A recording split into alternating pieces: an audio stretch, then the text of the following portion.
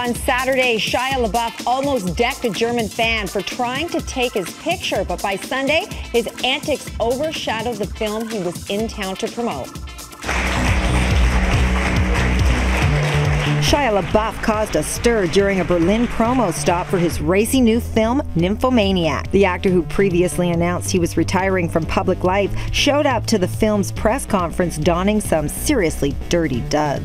The 27-year-old kept quiet till he was asked about the film's graphic sex scenes. When the seagulls follow the trawler, it is because they think sardines will be thrown into the sea. Thank you very much. Instead of answering his first question of the day, LaBeouf quoted soccer legend Eric Cantona's 1995 apology, and then he stormed out. After the dramatic exit, his Nymphomaniac co-star Christian Slater was quick to chime in. Obviously, the script is packed with a lot of sardines. Yeah. One sardine after another. LaBeouf's statement didn't exactly come out of left field. He's been tweeting famous apologies since December, when he was busted for ripping off a 2007 comic in his short film.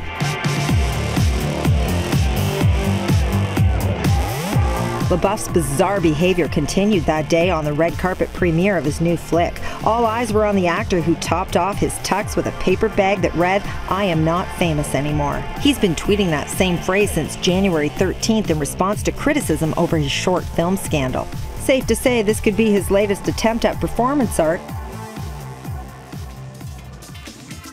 James Franco was in Montreal for the launch of his new book, Actors Anonymous, and as expected, fans were eager to scoop up every copy of the novel.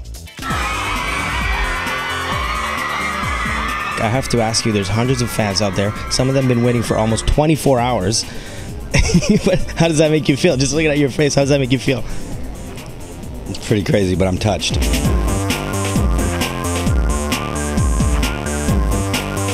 What is it that you love so much about this city?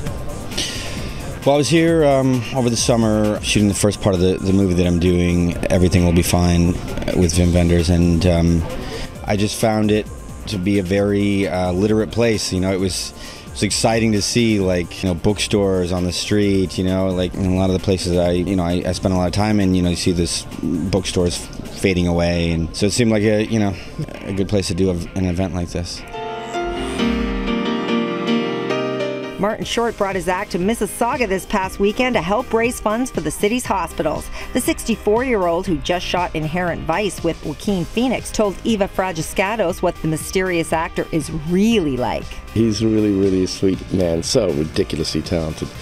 And not kind of what you'd think, not like always in character, laughing and jokester boy, and a great, great spirit.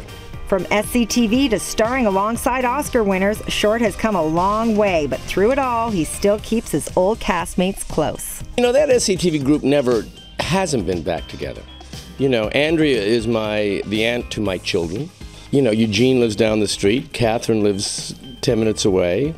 Dave Thomas and I had breakfast last week. You know, everyone just has never lost touch. And as always, we want to hear from you. Just tweet us at NCity.